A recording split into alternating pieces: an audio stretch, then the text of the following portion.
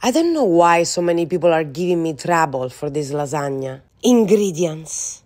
Our family has been doing this for hundreds of years. Layer upon layer of fresh ingredients and my classic ragu sauce. But I put something in that's extra. Boiled eggs. Followed by bechamel sauce, mozzarella, and Parmigiano Reggiano cheese. Boiled eggs are just a family preference from Naples. Is it really a problem? Every family has their own recipe, and that's what makes it uniquely different, just like you are. Then, when it comes out, it's just perfection. You should give it a try. Don't hate on things you haven't even tried yet. Just gorgeous.